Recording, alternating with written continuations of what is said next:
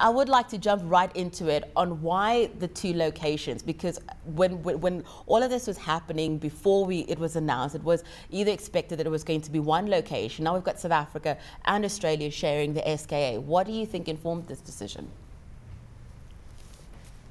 Well, both South Africa and Australia put a lot of effort and money and time into their bids, into their preparation of their sites. Both have been judged to have excellent sites, both of which could host the SKA. It turns out that South Africa sort of won the recommendation, but in order to be inclusive and make use of the existing infrastructure and all the work the Australians have put in and the money, it was thought that it is sort of scientifically justifiable and economically justifiable to have a split site solution, which would keep Australia in the game, if you like, and as well as build a big array in Africa. So with the projections, I would imagine that the projections have now changed for if it was just South Africa that had gotten this particular project. So just in terms of revenue and what this means for South Africa, how much has that changed now that it's having to share this project with Australia? Well, as I said, there's already been a large sort of infrastructure investment in both countries, and the sort of thinking from the groups that did the decision making is that there's not a great additional cost in order to include both the Pathfinder instruments, ASCAP in Australia and Meerkat in South Africa, into the first sort of phase of the SKA. It's sort of an incremental cost rather than a doubling of the cost. So it's not thought that there's going to be any significant increase in cost due to the solution that's been proposed. So the other African countries that are mentioned as being involved in this project, in what capacity are they going to be involved? Sorry, I didn't quite hear the question. The other countries that are going to be, the other African countries that are going to be involved with this particular project, with South Africa hosting the telescopes that it will be hosting, in what capacity will they be involved in this project? All right, so at the moment there's sort of a large number of programs going on with those other host countries.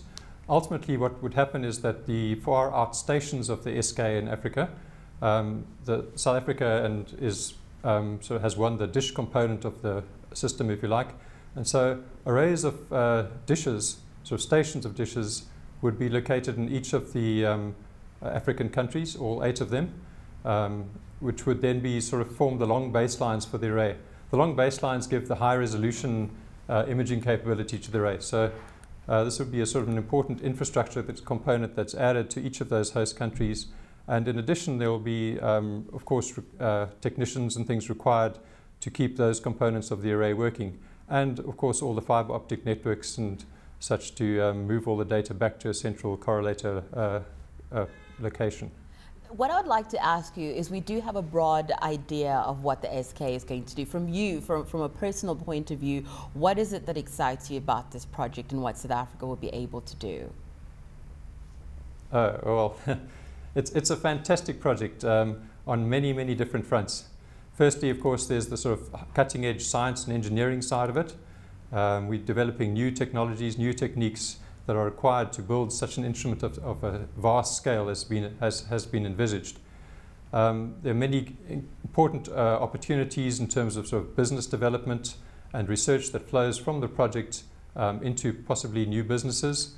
There are great opportunities for young scientists and engineers to get involved in the project. There's opportunities on the sort of economic front in terms of operations of the array and the building of the array itself. And of course, there's the most important thing, I guess, is the sheer sort of inspiration that astronomy can bring to people. When you look up at the night sky, there's a sort of sense of wonder. And to think that mankind has embarked on a global endeavor, a large part of which is sort of based in our country and in the neighboring countries, in order to explore the universe at a scale at a level of detail that hasn't been able to be done before. I mean, that just opens people's sort of minds and imaginations, and really, I think, puts Africa on the map in terms of what is possible in Africa. We haven't had a very large scientific instrument in Africa before, and so this is one of the first ones. And so this is a fantastic opportunity for Africa to showcase what it can do and what kind of instruments it can host for the world.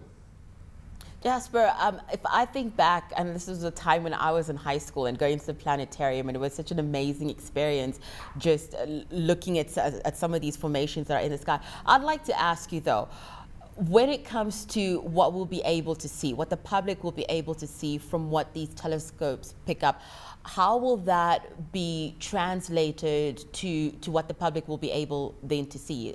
Just for those of us that are not scientists, Jasper. All right, okay.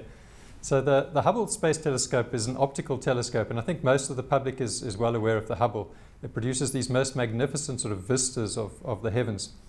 A radio telescope does the same kind of thing as a telescope such as Hubble, but it looks at radio frequencies. It looks at light waves, but at a lower frequency. So you're exploring a part of the sky that you can't see with your eyes, you can't hear with your ears. We're not listening for sound. People often think that radio is somehow sound. We're actually looking at light, but at low frequencies.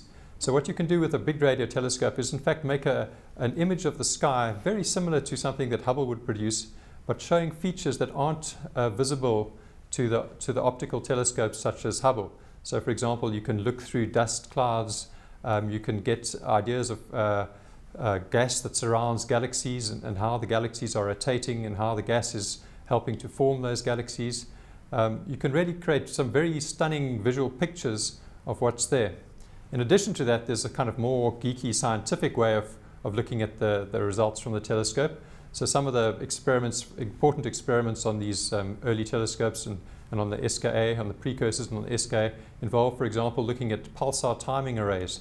Now, pulsar is a spinning neutron star about the size of a city. Oh, Jasper, that's getting a little bit complicated, but thank you so much. We have run out of time for this particular interview. Thank you so much. I just love how you lit up when we started talking about what your excitement about the SKA is coming to South Africa. Thank you so much, Jasper.